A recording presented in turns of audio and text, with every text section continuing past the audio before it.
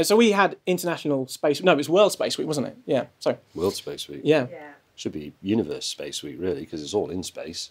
That's true. That's true. It's just Space Week. Let's just call it Space Week. Yeah, but is it Space Week in another galaxy where there is other life? Or is their Space Week another week?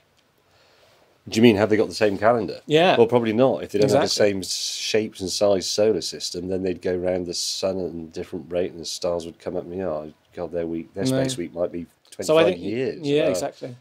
Yeah. Anyway, it was a World space Space Week event. Yeah. And so you've been into space, because I haven't. I've only pretended to be in space with like green backgrounds and just going woo like that. But I you've haven't actually really been in space. I've been in the space equivalent zone. Yes, So but then you've also done the weightlessness though on Vomit. Oh yeah, I've done Vomit Comet. Yes, Yeah. I recommend that highly. It's the ideal birthday gift. How much does that cost?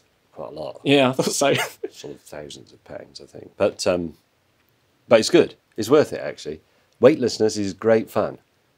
Fairly useless, but I mean, it's probably quite useful if you're up on the space station doing a very, very important experiment. But if you're just going around going, ha ha ha ha, it's not really very constructive. But it is funny. And it's called a Vomit Comet. But did you vomit? No, No. I've never been sick as a result of motion. I've never had car sickness, boat sickness, sea sickness rather. I've never had that, and I didn't get it in that. But some people did, and the really tragic thing is that when you take off in the Vomit Comet, the back of the aeroplane still has seats in it, and you strap yourself in like a normal passenger. You fly up to about 50,000 feet, and then you get out, and then you go into the whole weightless routine parabolas. And there were a couple of blokes from Germany who I was talking to before we went on, and we got to altitude, they unstrapped themselves, and they were immediately sick because they couldn't cope with the weightlessness, and they just had to be strapped back in the seats for the rest of the flight. Is that right? So they paid all their money, but those were and then the what rules. did they do with all the floating sick? That's just Well, a man has a sort of those little nets that you rescue dead goldfish with. It's like a bigger version of one of those, and he scoops the sick because that's weightless as well. But he does it in a weightless way, so he sort of goes.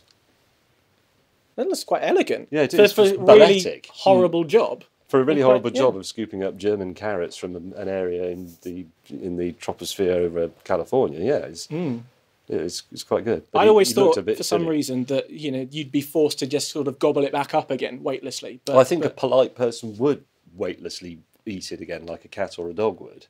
But these Germans who got Well, strapped I think- back in, they had to have it netted up. They had to have it netted up. It's also the trouble with weightlessness is that most people's immediate reaction is to try and start swimming in it.